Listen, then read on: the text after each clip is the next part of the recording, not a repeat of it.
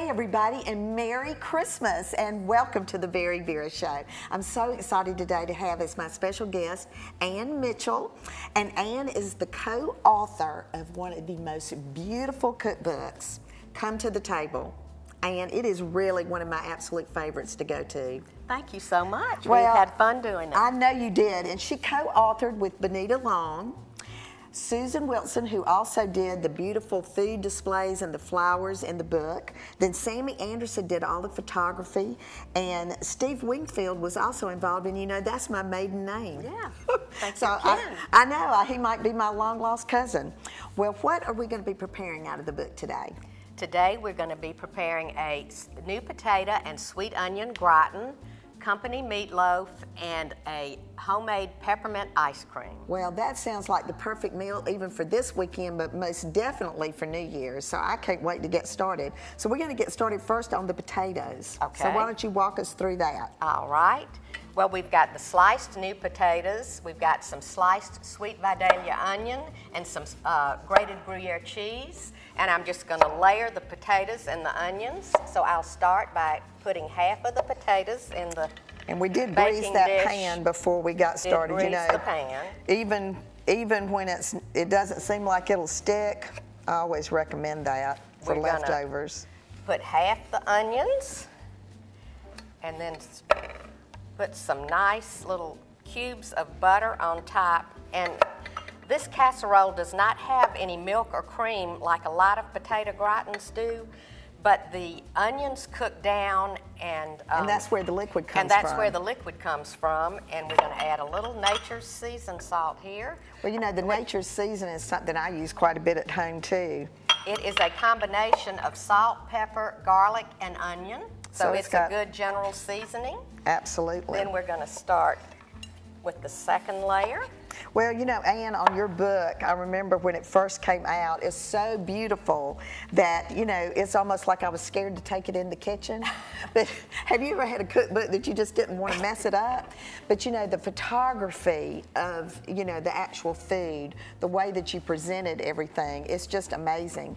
But I've learned now that it doesn't matter if it gets a little food on the picture. No, that then when you're showing it to somebody, they say, well, obviously you made that recipe a number of times because there's food all over your page in the cookbook. All right. All right, so now you ready for me to put some cheese on there? Season, and y'all, she grated this cheese herself, I can tell, because it's so fluffy and nice. Well, one of the things that we're going to do today, Ann, is she has been nice enough to donate to the show a copy of this book and her other book called Share the Bounty. And we're going to be giving that away along with a VeryVera show apron. And then at the end of the show, we're making peppermint ice cream. We're going to give away an ice cream maker. And then we're also blending all of this in our blender to make the ice cream. And the Wolf blender is also part of the giveaway. So the giveaway today is valued at over $600. So if you're not lucky enough to get all these wonderful things for Christmas, you better get online and do the Facebook with us today. We'll tell you more about it in a little bit. But when we come back from the break, we're going to get started on a company meatloaf. And you know, meatloaf has taken on a whole new life lately. Oh yeah. And this is one of the best recipes. So come back. And that goes in what degree oven? 350-degree oven, lightly covered with tin foil, just for the first half of the cooking. Perfect. Well, come back with us in just a few minutes.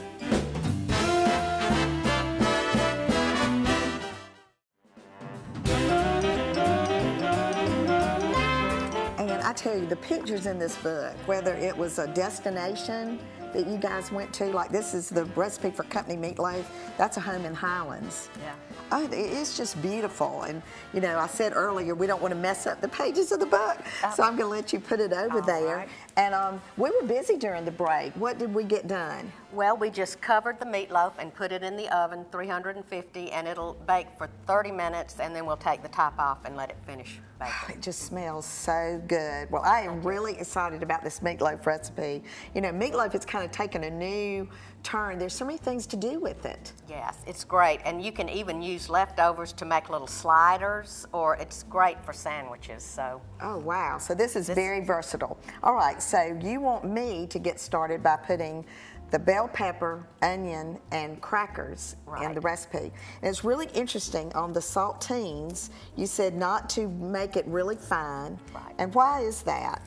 Because these saltines act almost like a strata in that they create sort of little air pockets in the meatloaf, and that is what helps this one be light and not dry. And because people usually use like breadcrumbs or something. Yeah. But this helps lighten it up. Okay. Well, I'm going to get started with that, and then you're making another, the gooey part that I'm making the gooey part. So we're going to beat up just slightly 2 eggs, and then we're going to add the tomato sauce. Ooh. And we've got a little marjoram and thyme, which is a nice little perky seasoning for it, and then a little salt and pepper.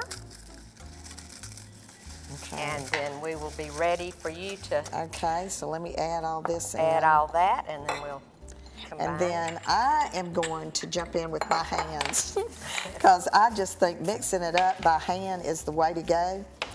And, you know, one of the things that you had said about this recipe is that how meatloaf gets tough is if you overwork it.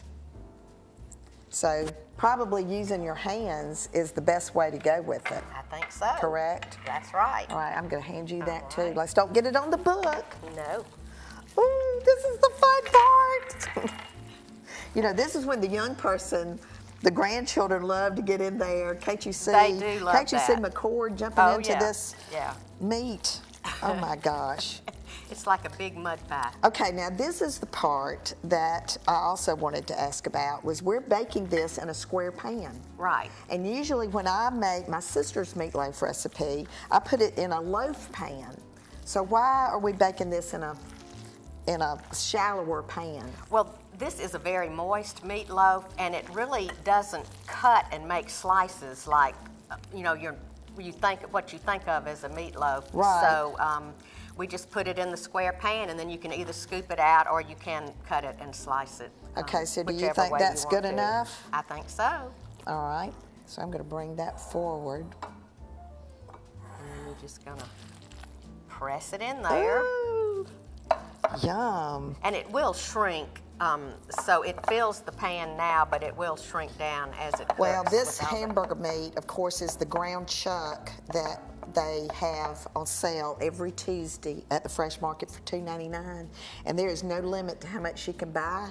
And this would be something great to make a bunch of them while you're doing it. Yeah, and they freeze great. Yeah, that's what I was going to ask you. Does this freeze really well? It freezes really well. Okay, so now you're mixing up the sauce. All right, this is the sauce that's going to be the topping, and we've got light brown sugar and a little red wine vinegar and some marjoram and thyme. God, these ingredients. Yeah, it's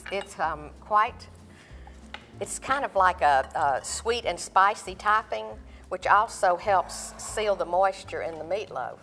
Oh, wow. And so we're just going to pour that on top? Go right ahead. Pour it on top.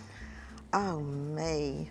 I cannot wait to try this. This is one of the recipes in the book that I haven't done myself. So no offense to my sister, but this may end up being my favorite meatloaf. Okay, we're doing a giveaway today, and we're going to tell you more about that in a few minutes. And when we come back from the break, oh my goodness, peppermint ice cream, Ann. Perfect for this sort of meal too, because it's light and mini. So come back and join us in just a few minutes.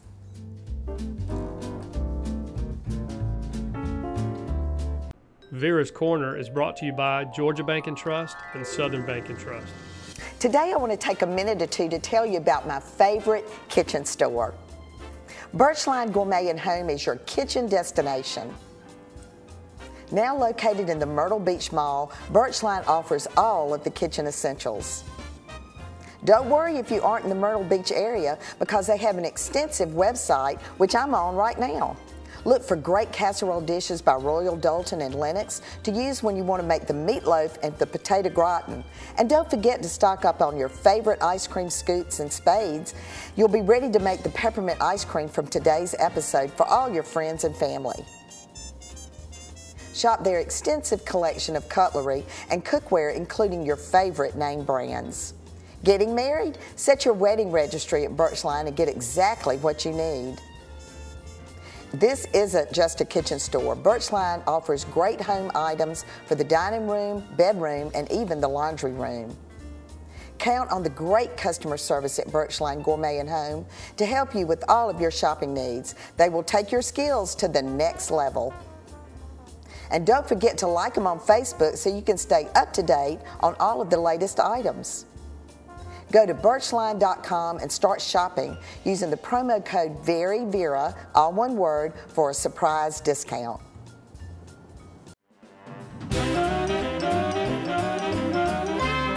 Welcome back, everybody. And oh my goodness, I'm here with my friend Susan Wilson, who is also one of the co-authors of the book and has been a longtime friend. So y'all are like sisters, right? Long time. Do you fight like sisters? Yes. Love Yes, and hate relationship here. Oh my goodness. Well, we are looking through the cookbook and I'm just enjoying so much. You know, I've made some. In fact, here's the beef tenderloin recipe. I can't tell you how many times I've made that. But, you know, and Ann is getting started on the base for the ice cream, the peppermint ice cream, and we're going to let you be working on that while Susan and I talk a little bit about how in the world did this project get started? Well, I got a call one day from Benita Long, and she said, "You're not going to believe this, but I want to do a cookbook with inspirational quotes." And she went on to tell me her ideas, and we talked and talked. And I was leaving town, and I thought, this will never come to fruition, but it sounded good. So about 6 months later, she called and said, "I actually have a publisher. Oh, wow. And we want to go on with the book." And I thought about it a minute, and I said, "Well, Benita, if we're going to do a cookbook, why don't we call our friend Ann Mitchell, who actually cooks?" I know, because I'm sitting here thinking, wait a minute, Benita, and I love Benita, don't get me wrong, but a cookbook was the primary purpose of the book. Well, yes, one of them. It was celebrating hospitality. Exactly. So she wanted the pretty pictures, the wonderful inspirational quotes, and delicious recipes. Well, and you know, your expertise with, you know, everybody, of course, in Augusta knows that you've for years just really been a wizard with flower arranging. And your years at Design Images and, you know, knowing how to pick the perfect container. So we're actually looking at, this is your dining room. It is. That's in the book. book. At its finest moment. Absolutely. I mean, it looks like the door is getting ready to open to a beautiful dinner party.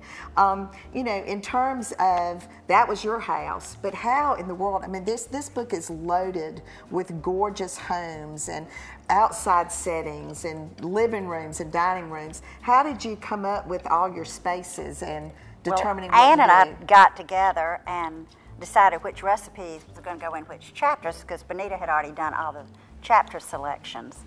And then I would stay up at night trying to figure out where to take the pictures and how to do the pictures. And we used every single friend we had at the time. You warned everybody. We went to North Carolina, we went to the beaches, we had fun. Well, and certainly I know those friends are really happy that they agreed, because the book has been so successful.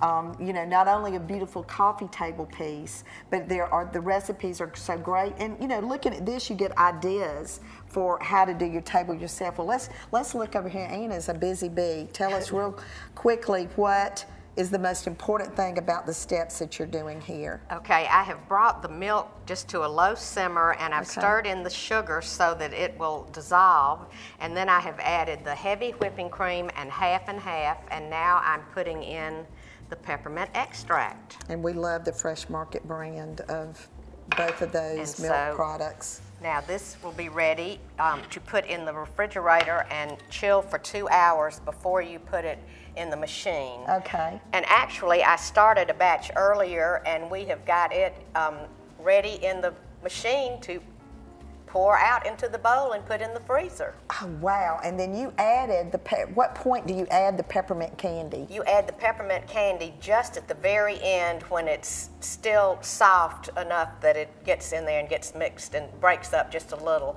And you want to use a fairly soft peppermint, not a hard one, because you don't want anyone to crack their teeth. Oh my gosh. Well, you know, both of your grandchildren were in the book. You've incorporated recipes that are great for individual entertaining, like a small dinner party. There's things that can be used at cocktail parties. There are outdoor recipes. You know, speaking of outdoors, the other cookbook, Share the Bounty. There is a completely hilarious story about this. Real quick, tell us about it. There were a lot of funny stories in this book. We were in Highlands, North Carolina, where Ann and I both had a home right around, and we borrowed this fella's gazebo. And we had Sammy, our photographer, and we went to take the picture, and the wind was blowing like 45 miles an hour. Everything was going everywhere. So I was back here trying to set up the camera with Sammy, and we made Ann crawl under the table, and she was holding the tablecloth down so it wouldn't be. Well, that's one reason to stay flexible. You might be asked to hold a tablecloth under the table. And my goodness. Okay, we've got a lot to do. We're going to finish everything up, and when we come back from the break, Susan is going to put her expertise to work on setting the beautiful presentation for this, and we're going to enjoy some delicious food.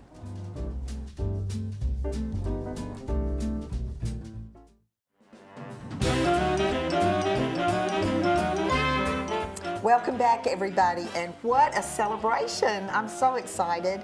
And you know, Susan, we were talking earlier about the book and the pages in the book, and one of the best parts to me, not only the recipes are great, but the floral arrangements and the place settings. So tell me a little bit about that.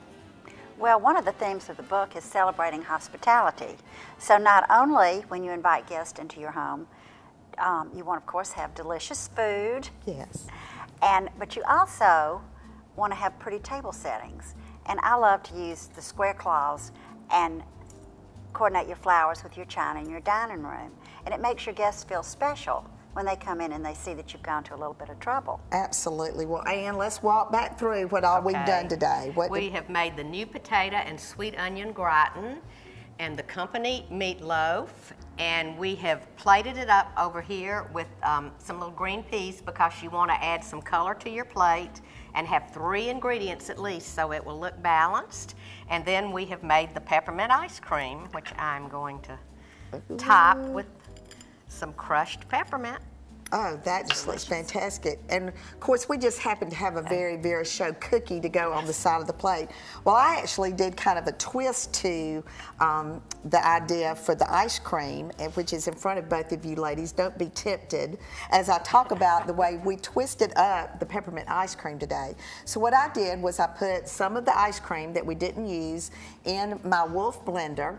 I added in a little bit of heavy cream, some white chocolate liqueur, a little bit of peppermint schnapps, just blended that up, poured that into the martini glass, then I topped it off with a little bit of whipped cream, the crushed peppermint on the top, and you can do the candy cane on the side or either, you know, a straw, but just again, like you said, Susan, make it festive, especially at this time of year. It makes your guests feel like that you went to a little bit of extra trouble on their behalf.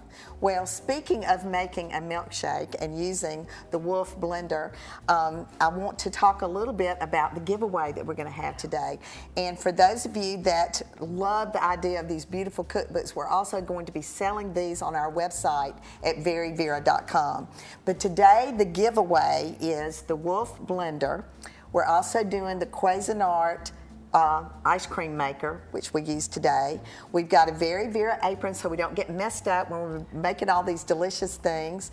Both of the cookbooks that you have so graciously given, and the way you go about being a winner. And you know, we have had the best winners this season so far. We just had lots of people that have done these contests. So we want you to like us on Facebook, like our page, share the contest, and then post your favorite family tradition. at this time of year. We want to know a little bit more about that. So I certainly want to say to both of you how much I've enjoyed having you today, how successful your cookbooks have been. That it's you know, they're beautiful books to have sitting on the table, opened up with a beautiful page on the kitchen counter is great.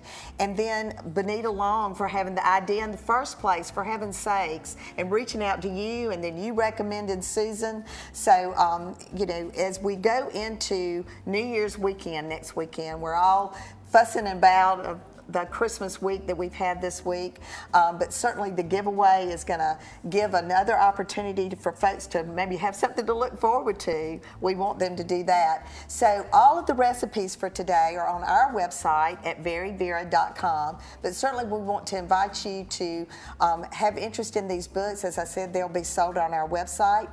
And as we always say at the Very Vera Show, no matter what you do, do it in good taste. I'm going to let y'all maybe have a little snippet of that dandy little holiday drink. I want everybody to have a happy new year and come back in 2017 as we celebrate the rest of the Very Vera Show as we enter into this brand new year. Isn't that good? Thank you so much. Great. Come back.